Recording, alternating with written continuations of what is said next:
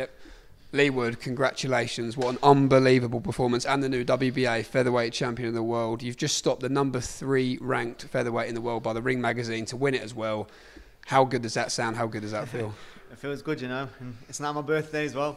And to get the stoppage across the line in a great fight, a high-paced fight, in the last round with 6 weeks' notice, you know, I couldn't have done any more.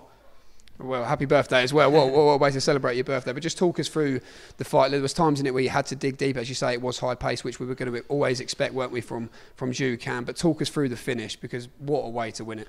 I did say in interviews, I said, I'm going to be catching him clean. And it's not down to me how long the fight lasts, it's down to him pretty much. I can sustain that all night. He took some big shots, big heart, credit to him. But, you know, accumulation has its effect as well.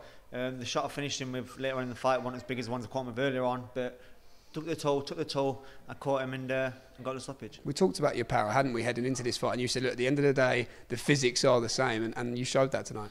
That's it. I had belief in it, and not only have I got big power, now I know how to get it off as well. How to set it up, how to mix it up, and that's the biggest factor. Working with Ben and Leigh Wiley and Barry Smith and the guys down to Keep Performance Centre really changed my game for me. As we say, his biggest strengths coming into the fight, high punch volume and high work rate. But we knew you had to be in great condition, and you were in amazing condition considering the 6 weeks notice you had. But the game plan was always to nullify those strengths, and credit to Ben and the team and yourself most of all. Of course, you did that so well. Does anyone know what his output was for the fight? Does anyone know what he was throwing? Not 100% sure of this fight. Definitely wasn't 120 punches per round. Nowhere near. No, and that's down to the game plan. Everyone says, how are you going to do it? What are you going to do? Are you going to hit him hard? Are you going to hold him? Are you going to do this? Are you going to do that? It's down to the game plan, and you've seen what I did, but even people watching it might still not understand. But that's a conversation for another day. So you've won this belt for Nottingham. You told me during the week that you wanted to inspire a lot of people. How proud does it make you standing here tonight? Because you would have done just that, inspired a lot of people. Yeah, hopefully, you know, the younger generation see this like I did with Cole, and think, you know what, he's done it. He's world champion, British, Commonwealth, WBA European, a world title to this, and hopefully the lads in the gyms or the lads not in the gyms yet decide to go pick up a pair of boxing gloves, go down to Phoenix ABC where I did as well, and start their journey. And what a year it's been for you, of course, winning that British title. We know what a proud moment that was for you, and winning this version of the WBA crown as well. How much do you put down to the work you're doing in the gym every day with Ben? You know, you're talking about those adjustments, setting those shots up and getting the power shots off, because he's certainly getting the best out of Leigh Wood.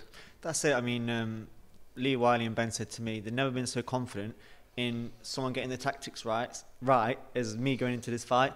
And I thought, that's a big statement. And I was sparring, I was doing everything they wanted me to do. I was supposed to do 2 last bars. I did 1 last bar because they said, look, you've got it right. Don't want to think, I just want to do 1 more. But drilling it.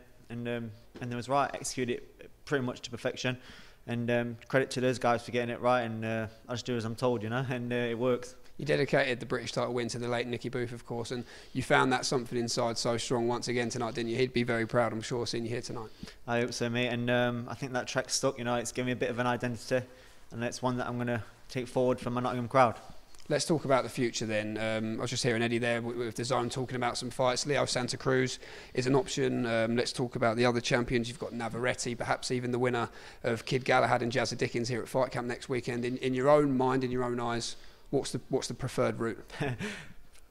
I'm easy, mate. Redemption with Dickens would be great for myself. Full confident in Ben getting my tactics right for that fight. I had a bad night with that fight. First time I put a box as a pro. I'd like to put that right, naturally. But if there's bigger fights, I said I wanted the Navarrete fight. He's explosive like me. That would be absolute fireworks. People might slate me and say it's a regular title. Let's fight for the super title. Let's unify. You know, I want big fights. I'm 33 now. Just the clock's just ticked. I've got plenty of time. I want to box for as long as I can, but at a high level. Let's get some big fights. 33 or not, this is just the beginning, isn't it? You're certainly very much in the mix now at the top level.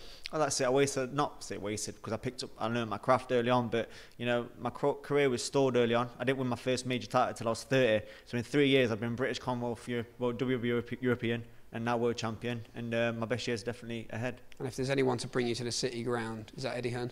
100%. I've already mentioned it as many times as I can in the last 2 minutes when I've seen him. But you know, it has to make sense and it has to be timing right. You can't headline at the City ground through winter, and you can't do it while Forest are playing every week. So it's got to be in summer. We might have just missed the boat this year. Who knows? You know, international breaks, whatever. We'll see how fast we can do it. But if anyone can do it, Eddie can do it. Leigh, I'll just leave the final word to you. Any closing messages to your family, your supporters who were here tonight and watching from home? Just thank you to my friends, family, my supporters, and my doubters as well, because they give me fuel, like I said. It's been a long road to get to where I have. I started on small low, no promoter, Clifton Leisure Centre.